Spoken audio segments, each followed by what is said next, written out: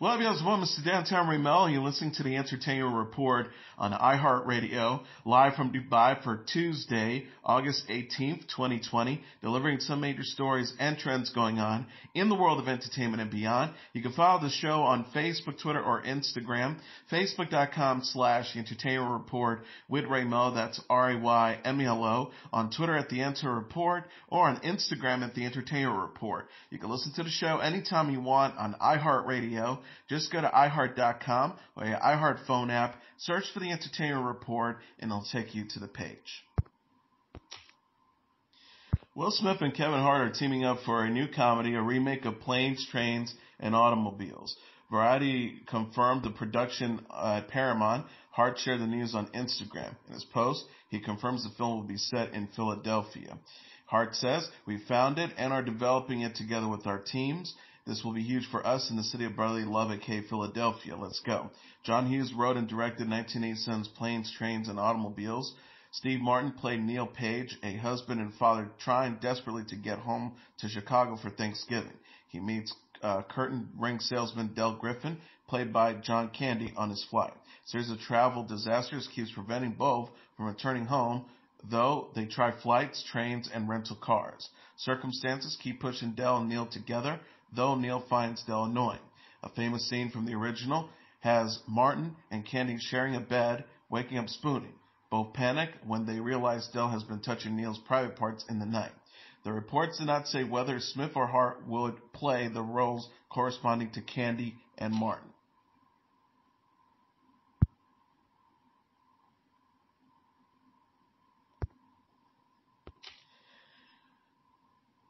Earth to Ned, a new talk show from the Jim Henson Company, which features an alien as the host, is coming to Disney Plus on September 4th. The series will follow Ned, an alien commander, and his lieutenant Cornelius, who calls off an invasion of Earth after falling in love with human culture.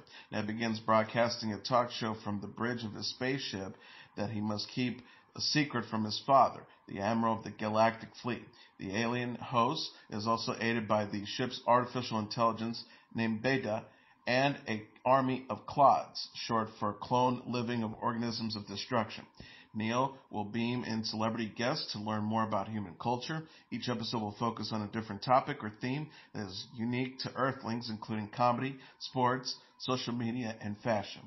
Bindi Irwin and Robert Irwin, RuPaul, Nene Leakes, Joel McHale, Andy Richter, Jenny Slate, Raven Simone, Billy D. Williams, Joshua Bassett, Rachel Bilson, Michael Ian Black, Rachel Bloom, Gina Carano, Ty Diggs, Lil Ray Hallery, Jillian Jacobs, Thomas Lennon, Olivia Rodrigo, Eli Roth, Christine Shaw, Paul Scheer, and Reggie Watts will appear as guests on Ned's show.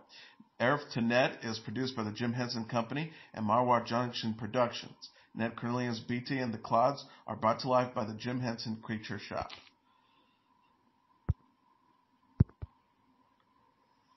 CBS introducing the Love Island Season 2 cast. The network shared a teaser trailer for the season Monday featuring the first 11 new singles. Additional contestants will be joining the cast as singles are eliminated.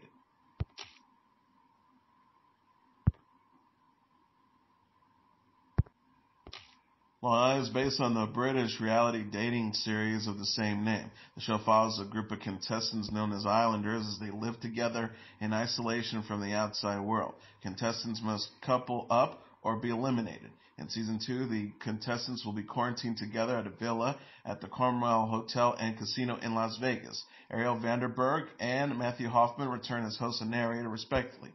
Season 2 kicks off with a 2-hour premiere August 24th at 8 p.m. Eastern Standard Time, with subsequent episodes will air nightly at 9 p.m.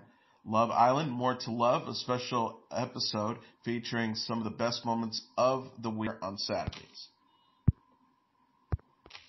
HBO released a trailer for its upcoming comedy Coastal Elites on Monday. The special presentation premieres September 12th at 8 p.m. on HBO. In the trailer, characters played by Sarah Paulson, Dan Levy, Issa Rae, and Caitlin Dever address the camera via video chat. Bette Midler plays a character in a holding cell with an overhead camera. Paul Rudnick created and wrote Coastal Elites, a story of characters trying to connect despite divisive politics. The COVID-19 pandemic added another level of distance to the production. Director Jay Roach and Rudnick adapted filming to meet COVID-19 safety protocols.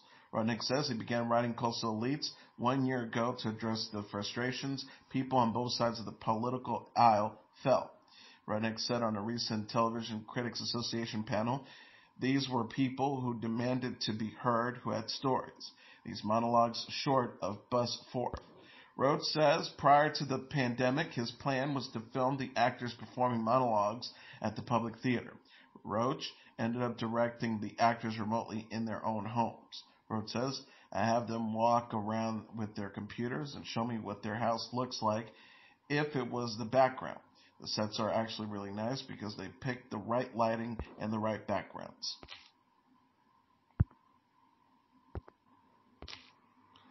Ana de Armas shared a photo with her boyfriend, actor Ben Affleck, on his 48th birthday. The 32-year-old actress posted the new photo with Affleck on Instagram while celebrating his birthday Sunday. The picture shows de Armas and Affleck smiling for the camera as de Armas snapped a selfie.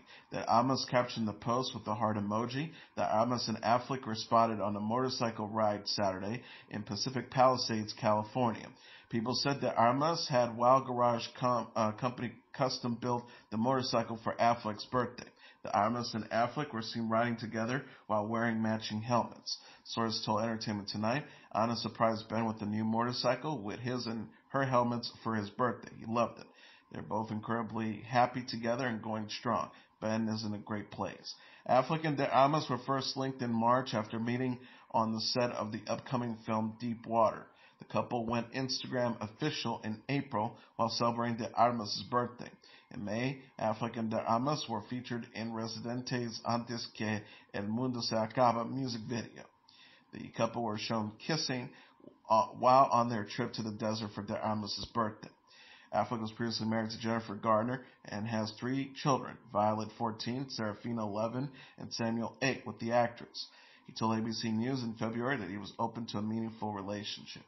Affleck most recently starred in the Way Back release in March. De Armas is known for the film Knives Out and will appear in the new James Bond movie No Time to Die.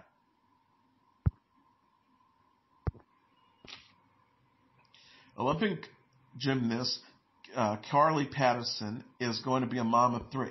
The 32-year-old retired gymnast is expecting her 3rd child with her husband Mark Cadwell. Patterson shared the news Sunday on Instagram alongside photos of her kids, son Graham, 2, and daughter Emmeline, 18 months. The picture shows Graham and Emmeline posting under the balloons that read 1, 2, 3. Patterson captured the post, Cadwell party at 5 coming February 2021. We can't wait. Hashtag 3 under 3.5. Fellow gymnast Shannon Miller was among those to congratulate Patterson in the comments. Patterson and Cadwell married in November 2012. Patterson shared a brand new family photo in April while celebrating Easter. Patterson celebrated 18 months with Emmeline on Instagram last week. She praised her daughter as being a firecracker. Patterson says, 18 months with this firecracker, I can go on and on about Emmeline, but you just have to know her. She keeps us on our toes at all times and cracking up throughout the entire day. I love her, watching her grow into the mighty little force she is. Patterson retired from competitive gymnastics in 2006. She competed at the 2004 Summer Olympics in Athens, where she won a gold medal in the women's individual all-around.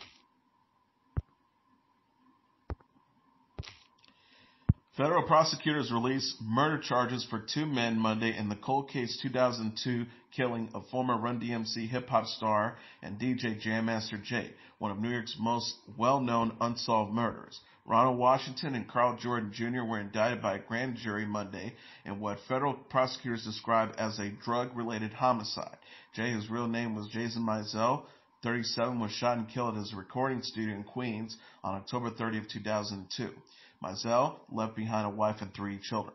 Sept Darcham, acting U.S. Attorney for the Eastern District of New York, says this is a case that's been around for a long time. We allege that Jordan and Washington walked into the music studio in Queens and shot Mizell in cold blood. And one official told the New York Times there was a beef. it didn't go as planned.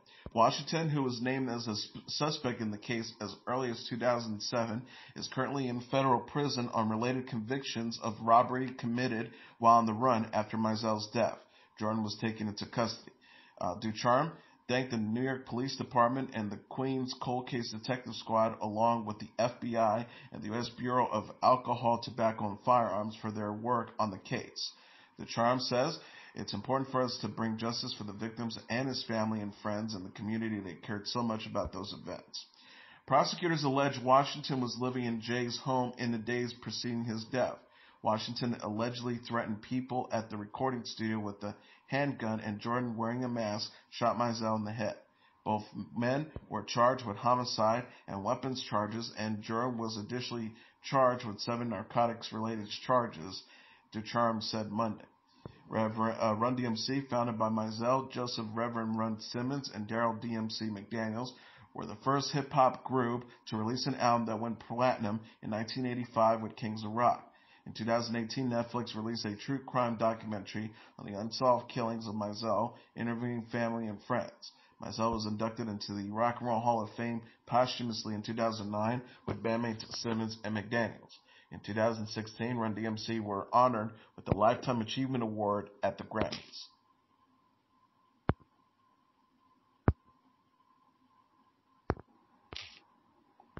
Norah Jones performed from home in a new episode of NPR's Tiny Desk series.